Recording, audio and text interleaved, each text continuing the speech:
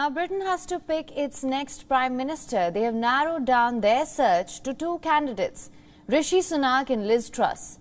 They will be facing off against each other in the final runoff. Sunak has led the race so far, but an opinion poll claims that he could lose the final vote. Our next report has more details. It was Boris Johnson's last chance to take questions in Parliament as Prime Minister. After the usual sparring with the opposition, he wrapped up with some advice for his successor. I want to use the last few seconds, Mr. Speaker, to give some words of advice to my successor, whoever he or she may be. Number one, stay close to the Americans, stick up for the Ukrainians, stick up for freedom and democracy everywhere. Cut taxes and deregulate wherever you can to make this the greatest place to live and invest, which it is. And Mr. Speaker, I want to thank everybody here and hasta la vista, baby. Thank you. Here's the man hoping to replace him, Rishi Sunak, Johnson's former Secretary of Treasury. Sunak launched his bid with much fanfare. In his initial pitch, Sunak promised a better future for all Brits. Do we confront this moment with honesty, seriousness and determination? Or do we tell ourselves comforting fairy tales? And when it came to facing his rivals, Sunak didn't pull his punches. Let's be clear, we have inflation because of our monetary policy, that we haven't been tough enough on the monetary supply. That's the way I would address that issue. Okay. But it is wrong. Interest rates up, mortgages nightmare. It is. Liz, we have to be honest. We have to be honest. But borrowing your way out of inflation isn't a plan, it's a fairy tale. Sunak's message is working. He has led the leadership race so far. Sunak, 118 votes. Conservative MPs have been voting to pick the final contenders. The race started with 8 candidates. Just 2 of them will make it to the ballot. Sunak is guaranteed a place in the final runoff, but his victory is far from certain. A poll has predicted that Sunak will lose the runoff. In the final round, all members of the Conservative Party will vote, and Sunak doesn't seem to be their favourite. Against all other candidates, he stands to lose big time. Kemi Badenoch, Liz Truss and Penny Mordaunt, they all poll better than Rishi Sunak. These 3 leaders can secure more than 50% of the votes.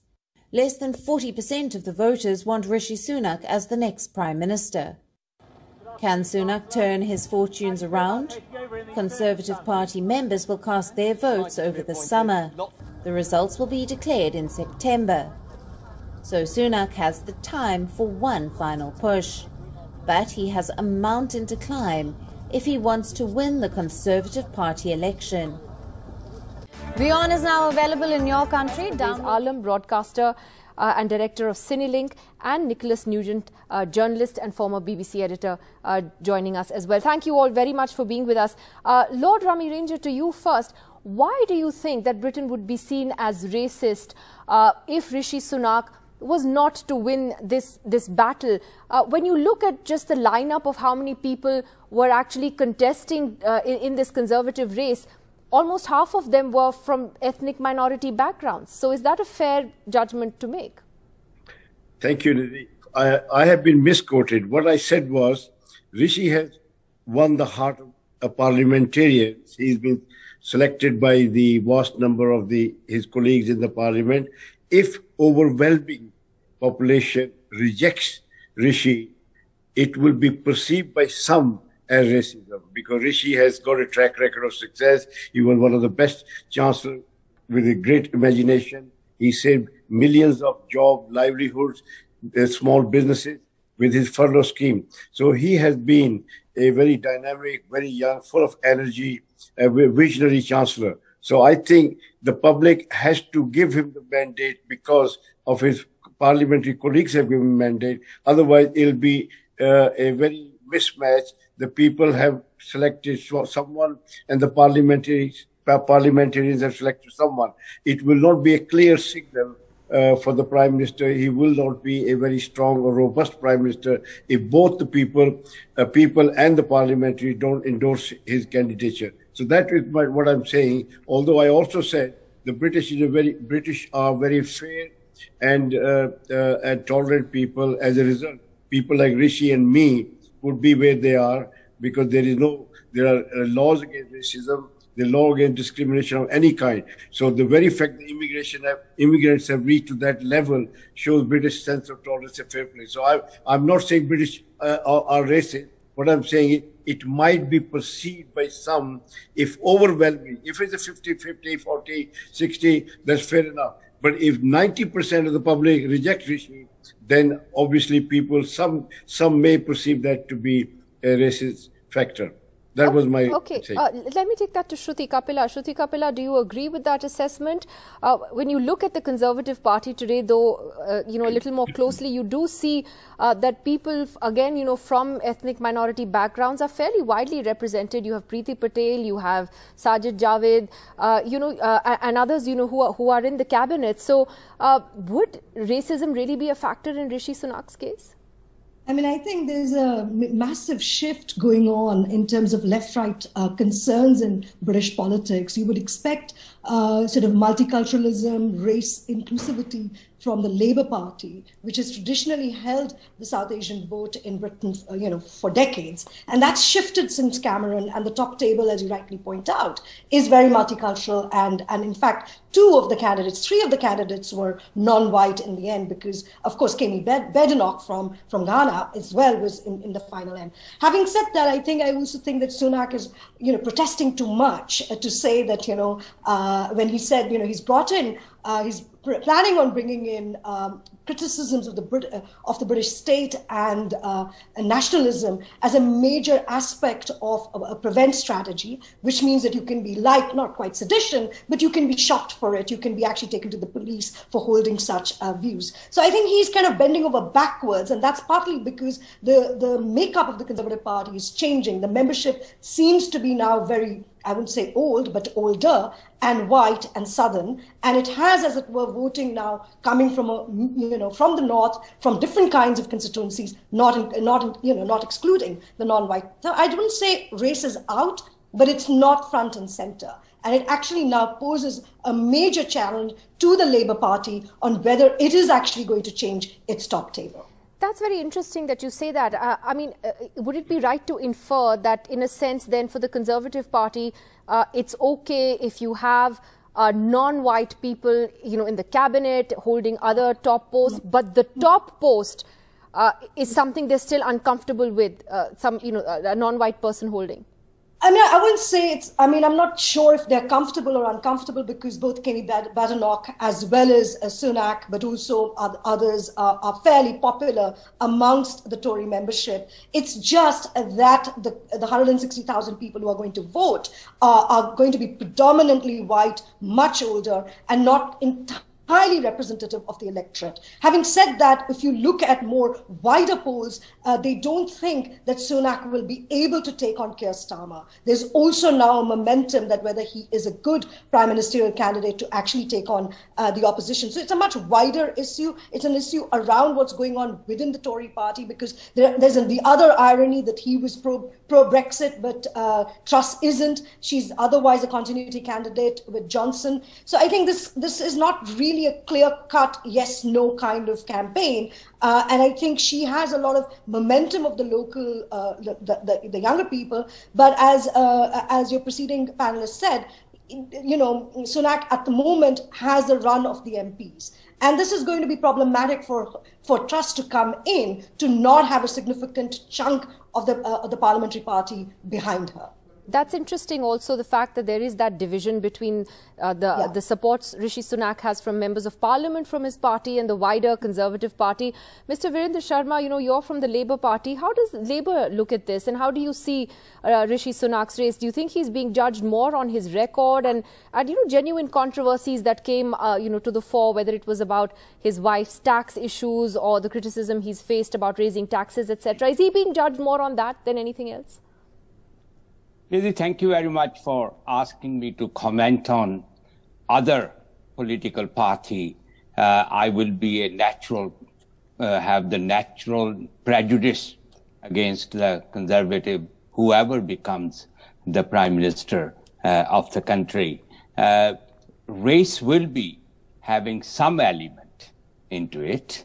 There's no doubt, though we, as Lord Rami Ranger have said, that we have the laws, we have everything, we have moved from 1950s to now 2022. There's a change and shift, but there's still some mindset, and we will be seeing that. But I don't think that this will be the whole issue of whether it is Indian origin MP, Prime Minister or not. The membership and the party will be looking at who have the potential to win the next general election amongst the Tory party candidate. As a Labour, we don't see it will make much difference. We don't, I won't use the term care, but certainly it doesn't make us worry whether who becomes the PM. We will be fighting on our agenda, and we will be fighting whoever becomes the next PM from the Conservative Party. Right. Nicholas Nugent, what explains the fact that Rishi Sunak was such an overwhelming favourite amongst his MP colleagues and not amongst the wider Conservative Party base? Why is there that gap? I think you'd have to unmute your mic. This is exactly the point. The electorates that we're talking about are different. Yes, overwhelming vote amongst Conservative MPs, which rather suggests that they think he has the best chance of returning the party to power at the next election. But now the vote is entirely in the hands of Conservative Party members, of whom there are said to be 160,000. And I think this is why we should be a bit suspicious of the opinion polls, because the opinion polls are of the people, the country at large, but it's only Conservative members who have a vote to decide whether Rishi or Liz Truss gets selected. And about the racism factor, can I just remind you that Rishi Sunak was elected to Parliament with a massive majority of 27,000.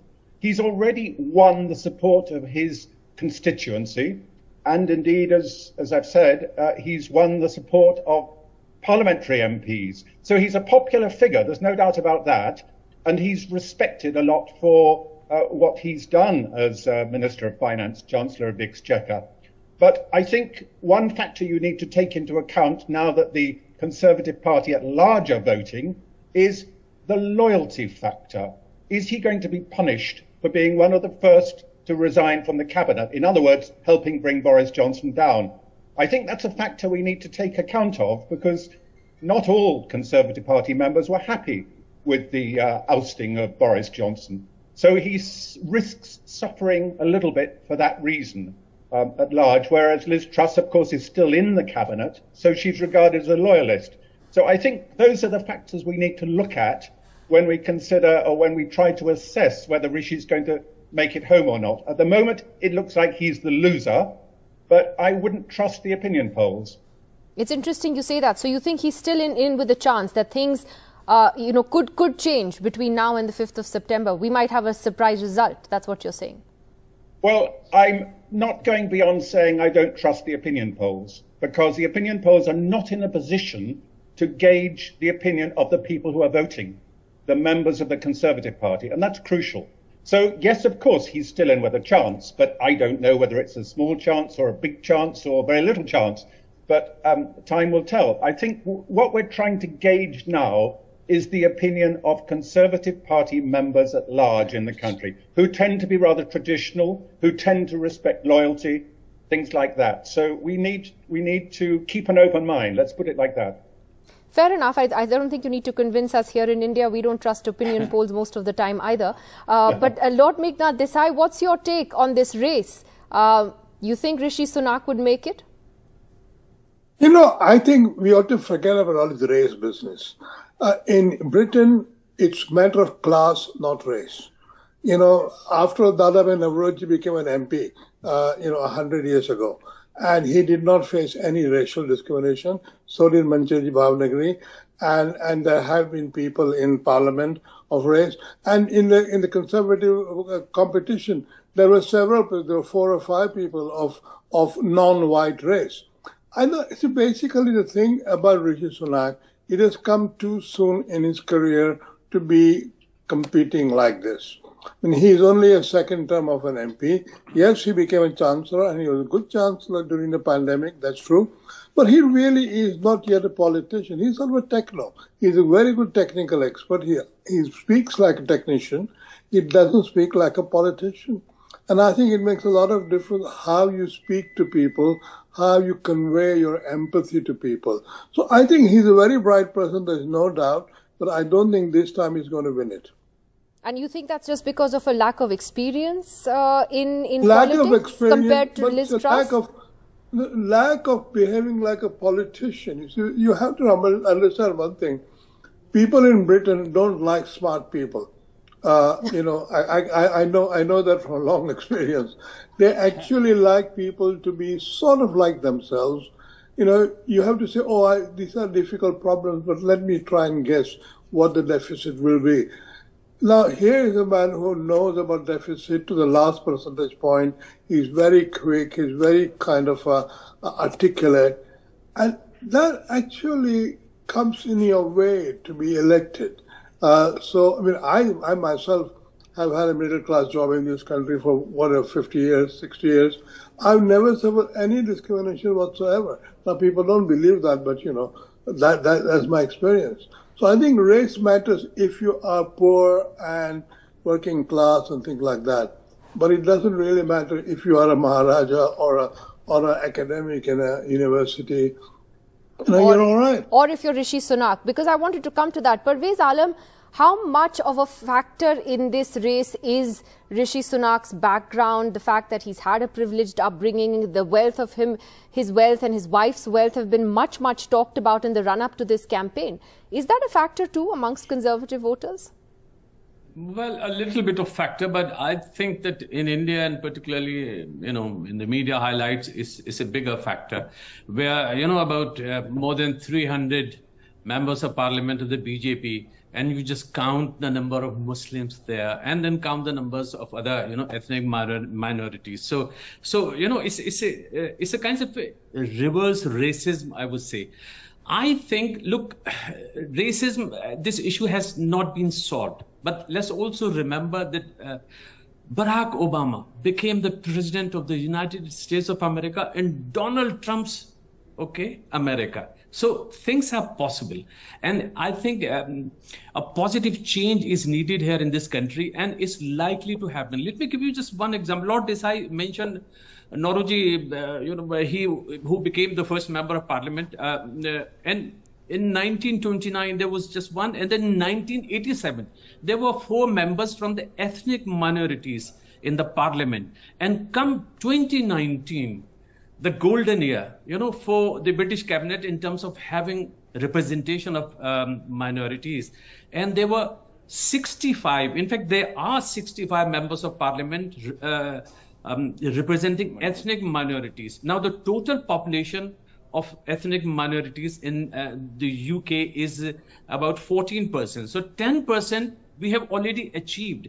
And the rest of the 4%, I'm sure will happen. Now, coming back to Rishi Sunak, Nidhi, you said in the, you know, headlines that, you know, bad news for Rishi Sunak. Now, let me give you 3 very good, you know, breaking news items for Rishi Sunak. Obviously not good for the country, but sometimes in politics, what's good for you is, you know, Virendra Sharma, what said about, you know,